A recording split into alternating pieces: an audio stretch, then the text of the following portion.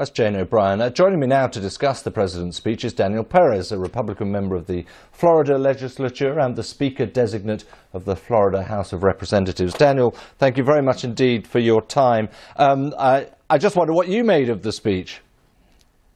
I'm going to be honest, David. I thought the speech was phenomenal. I think we have two completely different candidates. On one side, in the DNC, I'm going to be very honest. I think that was more of a funeral than a convention. But over here in the RNC, it was a celebration. And on one side, we have a candidate and a president like President Trump that spoke about concrete facts. I mean, you heard it from him. He spoke about having the lowest unemployment rate amongst African Americans. And on the other side, his opponent was more abstract. A man that's been in office for 47 years, but facts is not what he spoke about. Okay, well, Daniel, let's focus on Donald Trump in particular then. You say facts, and I acknowledge there were a lot of facts in there. He did also say, for example, nobody will be safe in Biden's America. Well, that's not a fact, that's an opinion, isn't it? He said there will be a vaccine by the end of the year, possibly sooner. We don't know that until it's actually achieved and established. So it's a slightly more nuanced picture than that. But can I ask you this? Has he set up the scene really to say, above all, it's me or it's Biden? It's not just about the last 4 years. It's this or that. Well, of course, but let's look at what the present situation is here in the United States. The riots that the far left liberal cities are allowing in our communities are not being run by conservative Republican governments. They're being ran by the far left. That's a fact. And that's a fact of the same party that Joe Biden is representing in this presidential election. We cannot run from that. No, well, we'll avoid the terminology to a certain extent, whether it's far left or left or centre left. I mean, it can vary. And there is an issue over law and order, and I think it's an interesting point here. It is very clear that Donald Trump supports the need for law and order and the people carrying out that law and order.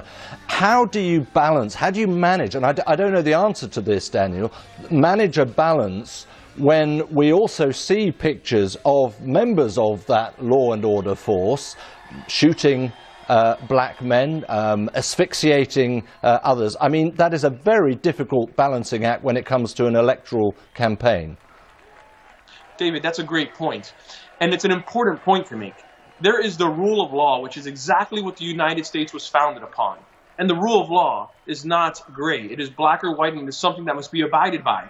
But at the same time, just because we can agree, or I can agree, that President Trump is a president of the rule of law, it doesn't mean that he doesn't acknowledge some of the situation and incidents that are taking place in our country. He spoke out on the George Floyd incident, and I don't think anyone in their right mind can say that the incident that took place with George Floyd should have taken place. I would say the complete opposite, and I know my Republican colleagues would agree. We wish that that situation would have never taken place. It should not have taken place. But it's important to differentiate the both, because the president is an important figure when it comes to the rule of law, and he's standing by it. Defunding the police is not an option. It should never be an option. Well, there is a question mark about what defunding actually means and the extent it would go to. But there's one other point I wanted to bring up, which is about the economy. We've had a pandemic which has obviously had a huge impact on, not least on the way in which one might have hoped the economy would be going at this stage. But there are 30-odd million people taking an unemployment benefit at the moment who feel they've got a very rum deal here.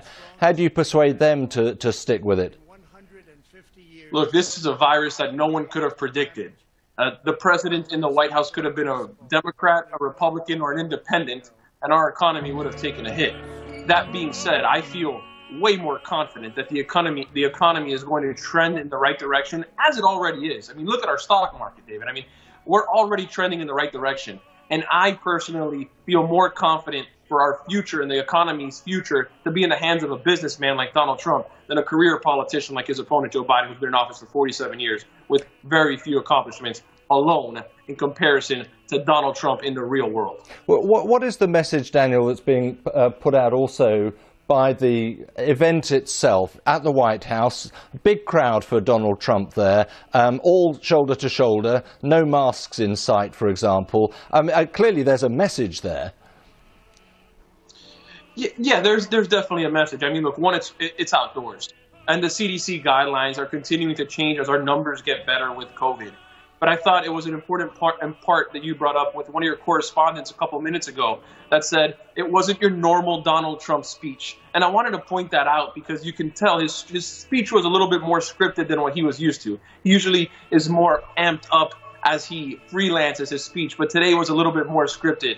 As you spoke before, a very small crowd in comparison to the filled arenas that he's usually used to. But I was not there on the floor today, so I don't know the exact precaution that they were taking at the White House. But I can tell you this, David. I was with the president a couple of weeks back, and before I saw the president, we had to take a COVID test, and so did everyone else in the room, because we were in confined spaces, and at the same time we were wearing masks. So he is taking the precautions to make sure that he is safe and that the people around him are safe. Yeah, I just want to pick up on what you said there as well about the speech, and it was a bit more scripted, and he can be a real a performer off the cuff. Do you think that rather actually sort of took away a little bit of his power to persuade and his the ability to get the message out? I don't believe so. I mean, I think there is a conversation to be had on how many truly undecided voters are there. At this point, I think Donald Trump's message is a very clear message.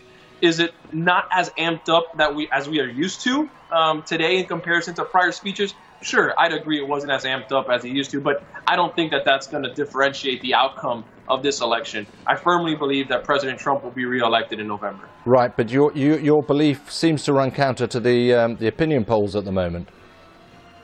Well, if we listen to the polls, the president wouldn't be the president today either. The polls had Hillary Clinton winning by a landslide in 2016. So if history is any indication of what November will look like, and according to the polls that you and I are both looking at today, I think President Trump is sitting in a very good spot. Okay, you're very buoyant. Daniel, thank you very much indeed for your time. Daniel Perez joining us there. Thank you.